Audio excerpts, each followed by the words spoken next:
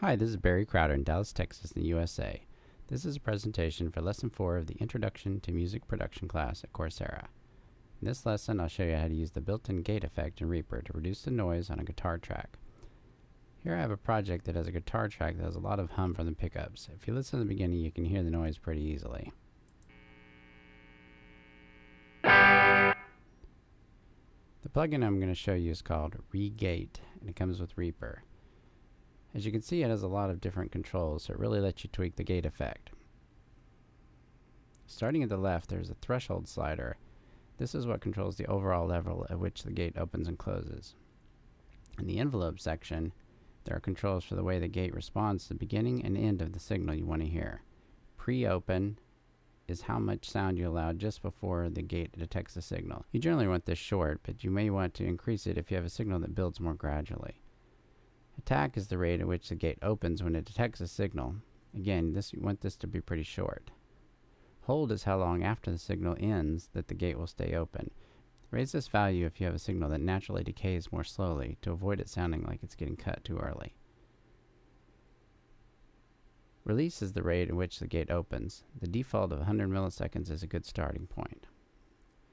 Hysteresis affects how reactive the gate is by taking a continuous average of the signal for determining when to open and close the gate. So down here in the detector input, you can control the signal that's used to open and close the gate. You can adjust the high frequency and low frequency to narrow the frequency band so that maybe we just focus on the instrument level.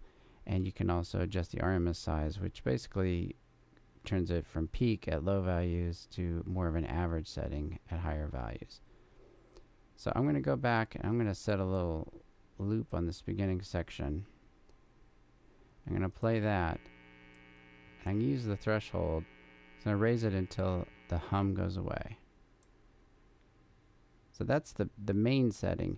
These other adjustments can be used to tune it if it sounds unnatural coming in or out, if it doesn't really match the song. But let's take a listen to that. Let's see if that gets rid of that hum.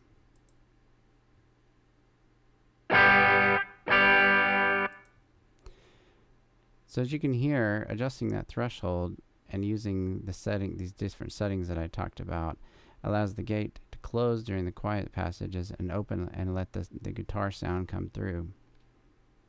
So I hope you found it useful to go over REAPER's built-in gate effect. As you can see, there are a lot of controls, there's a lot of ways to tune it. It's a very powerful tool. And it's really useful for things like removing hum from a guitar track. So thanks for listening. I appreciate your feedback.